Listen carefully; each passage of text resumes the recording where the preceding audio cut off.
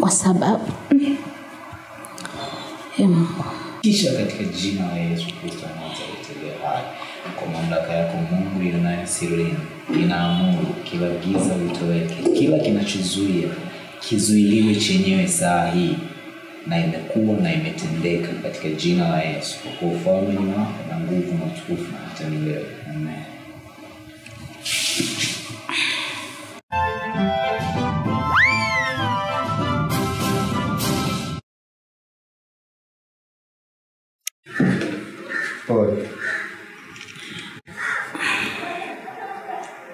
Akanambia, unajua kitu gani kicho, yani mimi sikukupendea sura, sikukupendea umbo, sikukupendea chochote, nimekupendea nyota yako. Inanisaidia vitu vingi sana ambavyo alifanya. Nyota yako ni kali sana, na ndio maana hata huko kwenu akanieleza kila kitu, na sijawahi mimi kumueleza kitu chochote. Akanieleza mpaka wewe familia yako ilienda kwa waganga, ilifanya hivi, ili ukapata ulemavu. Iliyotumika sio kwamba wewe ni mzuri sana, iliyotumika ni nyota yako ndio inakufanya wewe unini itumike kwa watu. Lakini mimi nimekupenda na utaishi maisha mazuri. Kwani unachokitaka wewe nini katika maisha yako? Si maisha mazuri? Maisha mazuri ndio haya. Nikakaa kimya kwa kweli. Nilikaa kimya, sina kosa la kujibu. Nikamwambia, sasa wewe umejuaje mimi? Akanambia, mimi ninakujua tangu wewe mdogo. Tangu wewe mdogo mimi nakujua. Je, unaweza kukumbuka ni ndoto gani ambayo uliwahi kuota tangu mdogo? Ikumbuke. Unaweza kuniambia? Nikamwambia, niliwahi kuota bahari wakati sijawahi kuiona bahari. Bado ni mdogo sana. Nikaota bahari, jua linatoka kwenye bahari. Ndio hiyo ndoto ambayo mpaka leo nikumbuka, sijawahi kuisahau. Je, nani aliyekufikisha kwenye hiyo bahari? Nikakosa jibu. Na kweli niliota bahari, ambapo bahari nilikuwa naisikia tu. Huko bara, huko Singida hakuna bahari, lakini niliona bahari usingizini. Jua linatoka kwenye bahari. Naona maji mengi sana kama bahari. Akanieleza hiyo siku, kwani wewe hukuona bahari? Nikamwambia niliona. Kwa hiyo ilikuwaje? Akamwambia, ndio hivyo ujue, ila mimi nimekupenda, na kama mimi ningekuwa sijakupenda basi mimi ningekuja kivingine. Kwani nina uwezo wa kufanya lolote kwako wewe, lakini kwa kuwa mimi nimekupenda, sitaki nikuonyeshe baya la aina yoyote. Kwa hiyo kayo kijua kwamba mimi ni jini na unaishi na jini. Kwa kweli nilikosa fahamu. Yani sasa vile nakosa fahamu, akinigusa hivi narudi katika hali yangu. Kila kinigusa, yani nikimwangalia hivi, nikishtuka, yani nazimia, akinigusa tu narudi katika hali yangu. Yale mawazo nikianza kuwaza, akinigusa hali yangu narudi, yani furaha narudi, yani kama vile sijaona kitu chochote. Akanambia, mimi ninakupenda toka moyoni na niko tayari, ushakuwa mke wangu, na hapa nakuonyesha. Akanivisha pete. Kidole hichi nafikiri nilikaa nazo mpaka alama mpaka leo bado zipo. Kwa hiyo akanivisha pete. Hii pete itakuwa, ukinihitaji, ukitaka lolote kwangu, wewe ongea na hii pete. Hata kama niko wapi, mimi ninakusikia, ninakuona, nishaunganisha na mimi mwenyewe na mwili wangu. Sasa kwa nini wewe usipende majini wenzio? Ni swali nilomuuliza. Kwa nini usipende majini wenzio? Jibu alilonipa, akanambia, kwani mimi sina haki ya kukupenda wewe? Kumbuka kwamba mimi mama yangu ni binadamu, baba yangu ni jini. Je, sina haki ya kupenda? Na sisi tuna haki ya kupenda kama nyinyi mlivyo, ila tu ukubaliane na masharti yangu. Nikamuuliza, masharti gani ambayo unanipa? Akanambia, sihitaji uwe na mahusiano na binadamu wa aina yoyote, na kama nikija kubaini hilo, ndio utanijua kwamba ukorofi wangu utauona. Kwa kweli ndugu zangu, hichi nakizungumza leo ambacho nilikuwa nashindwa kukizungumza. Nimekaa miaka mingi nashindwa kuzungumza. Nimewahi kufikisha mpaka redio moja Zanzibar. Sikuweza kuzungumza chochote kile. Ni mateso. Mwandishi wa habari ashaye kunifuata nyumbani, na mwampigia simu na mwambia maisha yangu ni magumu, lakini kueleza ilikuwa ni ngumu sana. Kwa hiyo maisha yangu yakawa vile. Tukaishi. Sasa akanambia, tukaishi siku nyingi zikapita kwenye hiyo nyumba. Ikafika kipindi akanambia, nahitaji sasa twende kwetu kapujue. Ninachokumbuka mimi, nilikumbuka tumetoka vizuri na gari mpaka tukafika maeneo fulani yanaitwa Darajani. Kuna njia panda 3 kwa 4. Moja inaenda Mnazi Mmoja, moja inaenda kama stendi ya Nungwi, moja inatokea Michenzani ambapo tunakotokea sisi, na nyingine inaingia ndani mpaka baharini. Pale mimi wakati tuko kwenye gari tunaelekea kwao, nilipoteza fahamu. Sikuelewa kabisa tuliingilia wapi. Nilihisi kama vile usingizi sio usingizi. Tulipokuja kuibuka, nilijikuta nashuka tu kwenye gari. Na nyumba ambayo nilienda nashuka kwenye gari, nyumba ambayo tunaenda kushuka, nilikuta ni kubwa kuliko ile ambayo tulikotoka. Ya kifahari kuliko ile ambayo tulikotoka. Basi kashuka kwenye gari, tukaingia ukumbini. Tumekaa ukumbini, akaja mwanamke huyo mweupe, mdada tu, sio mama, mdada. Akaja na kinywaji kwenye glasi. Kinywaji chenyewe kilikuwa ni chekundu. Akanambia, nikapewa mimi. Kunipokea tukasalimiana pale, akanambia huyu dada yangu. Nyumba ilikuwa ni kimya. Yaani usizani kama unaweza ukaingia ghafla ukasema humu anaishi watu. Yaani kuko kimya. Basi alivyoleta kinywaji nikakipokea mimi, nikaweka mezani. Kabla usijanywa akanambia, kionje. Akanambia usionje kwa mdomo, gusa kwa kidole. Nikaa sasa nachovya mara 3, nikaonja. Mara ya pili, mara ya 3. Akanambia kuna ladha gani? Nikamwambia kuna kama chumvi kwa sukari pia imo. Akanambia hicho ndo kinywaji cha kwetu. Kunywa. Nikanywa. Wakati nakunywa nilisikia harufu ya marashi. Nikanywa nikamaliza, ananiangalia tu. Alivyomaliza akanambia, unajua ni kinywaji gani umekunywa? Nikamwambia mimi sijui. Wewe umehisi nini? Nikamwambia mimi sijui juisi. Basi hiyo ni damu ya mtu. Kwa hiyo hichi ni kinywaji ambacho tunakunywa sisi huku kwetu. Kwa kweli nijihisi kama vile nitapike. Alivyonigusa tu, yani nikahisi kama vile nimekuwa baridi tu, kama sijala kitu chochote. Kwa hiyo ikawa sasa kama na mawazo. Yani akinigusa, hebu usiwaze. Unawaza nini? Ukiwa na mimi.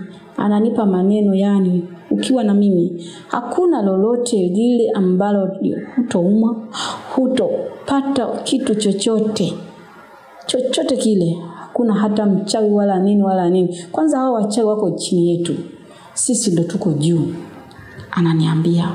Kwa hiyo kubali kwamba uko na mtu sahihi wa maisha yako. Kwa kweli nikiambiwa vile na nikabidi sasa nikubali. Kabidi sasa nikaingia ndani. Kuingia ndani nikabadilisha nguo. Sasa nikapewa nguo za kule sasa. Nguo ambazo ziko kama za Wahindi. Kama vile unavyoona Wahindi. Lakini sasa yani mpaka mabangili ni dhahabu. Kitanda chenyewe nilichokuwa nakiona dhahabu. Kwa hiyo nikavaa, nilivyomaliza kukoga nikavaa. Lakini nikiwa chumbani nasikia kama mvua inanyesha vile. Yani kama maji yanateremka sehemu fulani. Lakini mbona niko ndani? Kama nasikia maji mengi yanatiririka. Nasikia. Lakini yani kama umeweka simu hivi, ukija kuigusa hii ni ya baridi kama vile kwenye friji. Kwa hiyo nitaka kuuliza, yani kama nasahaulishwa. Nilipotoka akaja sasa tukakaa ukumbini, njoo uongee na mama, njoo msalimie mama. Kweli mamake nikamuona. Mama mweupe, lakini hana singa zile kama yule mdada ambaye nimemuona. Ana nywele za kawaida tu. binadamu tu Mwafrika tu kama mimi nilivyo. Lakini ndo mama mtu mzima. Kwa hiyo tukaongea pale karibu, mama huyo ndo mke wangu, haya hamna shida. Baada ya hapo kuingia chumbani sijaona mtu tena. Tumekaa wiki nzima. Sijatoka. Yani ikawa niko kule yani kazi yangu mimi ni kukoga na sijui chakula kinapikwa wapi wala kinapakuliwa wapi. Ikifika muda mimi naletewa chakula. Ikifika naenda kukoga. Yakawa ni maisha. Naletewa na ule dada ambaye alisema dada yake. Naletewa huko chumbani. Chakula kikubwa ambacho nilikiona mimi kama mimi kwamba kwa macho yangu kwani wali, asubuhi supu ya pweza ndio kwa nimemuona pweza akiliwa pweza. Lakini nyama zingine sikujua kama ndo ni nyama za watu au ni nyama za binadamu au nyama ya ng'ombe, sikuelewa. Lakini kikubwa nilichokiona ni pweza, ambao ndo alikuwa anamuona kwenye chakula sana, alikuwa ni pweza. Kwa hiyo tulivyokaa wiki nikamwambia bwana turudi nyumbani, akasema hamna shida. Wakati wa kurudi sasa tumeingia kwenye gari vizuri.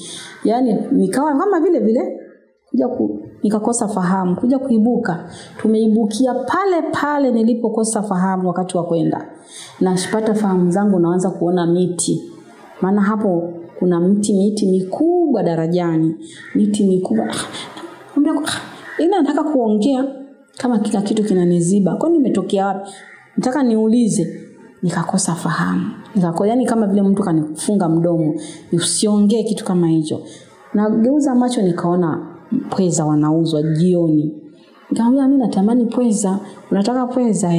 Haya, akanipa pesa shilingi 10,000. Nikashuka mimi mwenyewe kwenye gari. Nikaenda nikamnunua yule pesa nikatiwa kwenye mfuko. Nikaingia kwenye gari tukaondoka nyumbani. Sasa wakati tunarudi tena huko kutoka huko kwao. Tumefika nyumbani. Nimekaa siku zangu zikakata. Nikaacha kuoneka. Mbona mimi naona siku zangu sizioni?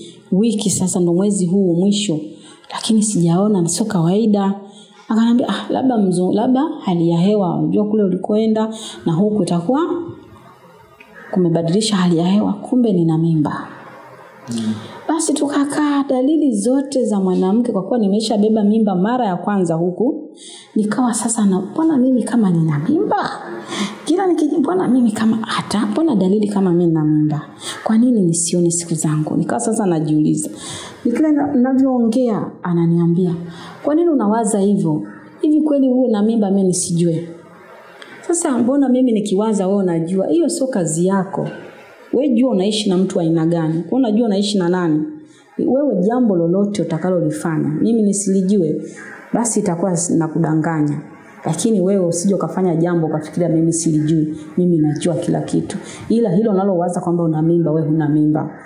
Kweli kakangu. Kawa sasa mwezi ukaisha. Hali ikawa sasa tofauti. Mwezi wa pili, mwezi wa tisioni. Nikamwambia hapana.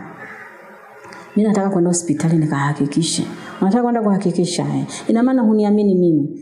Nikamwambia nakuamini, basi amini. Nikamwambia hapana, na dokta pia. Sawa, akaletwa yule mkaka, sijuagi anatokaga wapi. Akaitwa yule alonihamisha, dereva. Akaja, tukaingia kwenye gari mpaka Mnazi Mmoja. Gari kere au gari hizi gari za kawaida, sio keri. Ya nyumbani au gari ya nyumbani, nyeusi. Kaingia kwenye gari mpaka hospitali. Akapaki, tukaingia ndani hospitali, tukapima, sina mimba.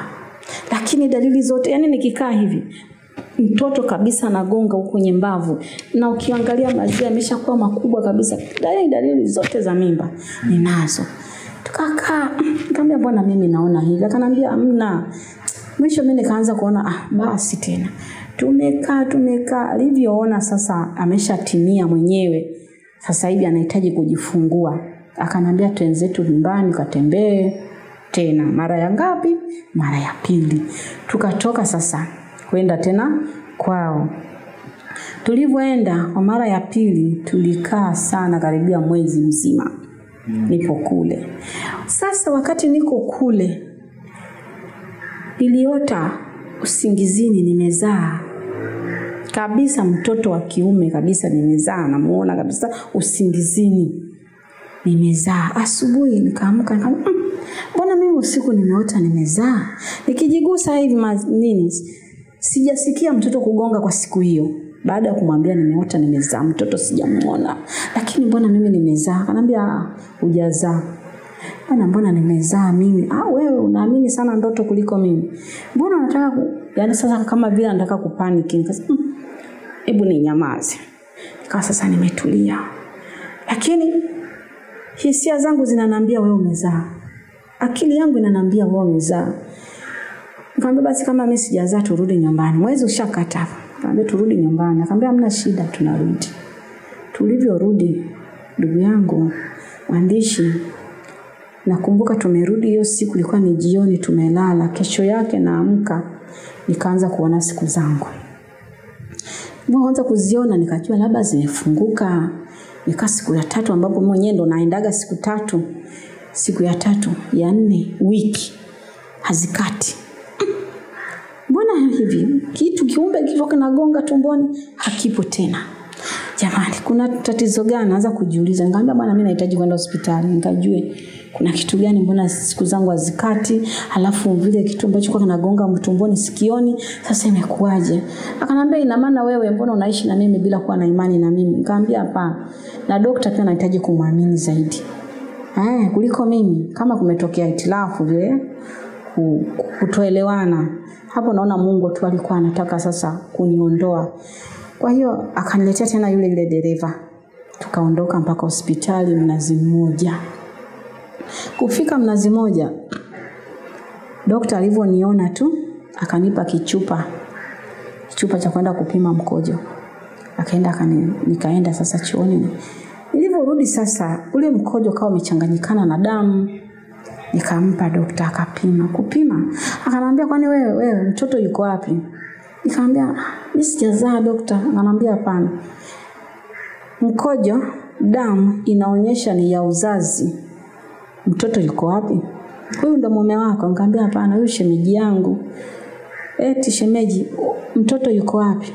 Akamwambia huyu alikuwa hana sio mjamzito. Wewe ulikuwa sio mjamzito? Nikamwambia daktari mimi nilikuja hapa nilipima mimba, mkaniambia sio mjamzito. Sasa nashangaa leo kuniambia mimi nimezaa, mimi sijazaa. Akaanza kunipaniki sasa daktari. Nisije kawa nyinyi wale wanawake ambao mnatupaga watoto. Tuambie mtoto yuko wapi? Pale nikamwambia daktari, sasa kama vile nataka kujuta kwa nini nimekuja. Nilikuwa naambiwa nisije. Mbona nataka kujuta? Yaani kama nataka kujuta kwa nini nimekuja? Mungu wangu. Ndaanza kukamata sasa hivi nimetupa mtoto. Mara haya kama hujazaa haya lakini vipimo vinaonyesha umezaa. Haya vyeti vyako hivyo.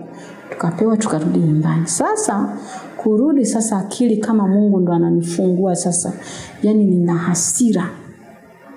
hasira. Kile nilichokuwa nakiwaza kumbe ni kweli. Kwa nini mtoto yuko wapi? Kwa hiyo ina maana huyu akawa mtoto nimemwacha kule. Na maswali najiuliza njia nzima. Nilipofika sasa akaanza kuniambia yeye mwenyewe yote ambayo nilikuwa nayawaza. Umeambiwa nini sasa huko? Nimeambiwa nimezaa, lakini mtoto mbona haonekani? Na kama nimezaa mtoto wangu mbona unipe nimnyonye? Ili tuelewane, naomba unipe mtoto wangu nimnyonyeshe. Akaniambia wewe hujazaa. Hiyo mimba alikupa nani? Au masharti tumekosea ulizaa na binadamu? Mimi nilikwambia. Yaani akaanza kunibambika vitu ambavyo na mimi pale sasa nikaanza kuchukia. Kanambia mimi ninachokutaka kukuambia kama unaniendea kinyume, kabla sasa kama mimi nakuendea kinyume wewe mwenyewe unajua kama natoka au sitoke au kama nina binadamu au sina binadamu. Sasa kama najua kabisa unangangana nini? Unangangania mtoto nini? Mtoto yuko wapi? Mtoto mimi najua wewe hujazaa. Sasa kama daktari wewe muamini daktari usiniamini mimi. Tuko wawili chumbani. Dereva kashaondoka zake. Basi nikatulia pale. Kutulia sasa usiku nikilala. Naona kabisa naingizwa kwenye gari. Tena nakalishwa nyuma. Nimevaa baibui, naletewa mtoto, ninamnyonyesha. Nikishtuka maziwa yanauma kabisa, chuchu zinauma kabisa kama nilikuwa nanyonyesha. Mtoto simuoni. Hapo sasa nilipokuja kukasingambia hapana. Mimi nanyonyesha usingizini. wewe unaniletea mtoto wangu sikizini. Kama wewe ulisema kwamba wewe hutoniendea kinyume, hutonifanyia mabaya, mbona unataka kumficha mtoto halafu unaniletea usingizini na mnyonyesha? Kwa nini? Mimi sijakuletea mtoto usingizini. Mtoto yuko wapi? Sijui. Tukaanza sasa kulumbana. Tukaanza kulumbana. Nikamwambia bora uniache, bora tuachane, bora mimi. Kwa mimi sasa nikaanza kufikiria, ina maana mimi nitazaa kama nitakaa na huyu kiumbe. Nitazaa watoto. Mimi hapa sina mtoto. Ina maana watoto wangu nitazaa na yeye watafika kama ni 10 basi niwe naye. Mimi mwenyewe nafaidika nini? Mwisho wake nini? Sina mimi anichukue nipeleke huko. Nasema sasa mimi kama nikufa niue. Ni bora uniue kuliko kuzaa watoto nisiwaone. Tukaanza kugombana. Yaani alijifanya kitu kuondoka pale kama alitoweka tu akaniacha hapo kwenye nyumba.